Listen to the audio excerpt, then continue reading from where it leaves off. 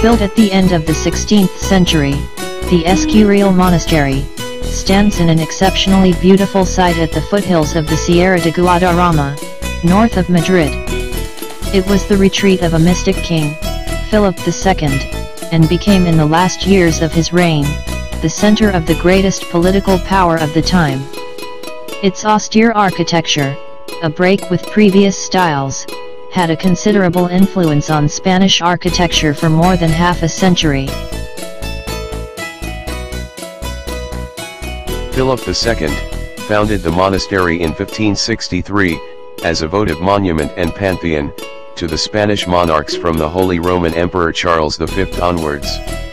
Its design, which is complex, yet also simple, was created by Juan Bautista de Toledo, Spanish pupil of Michelangelo, during the works of the Vatican Basilica, and completed by Juan de Herrera after Toledo's death.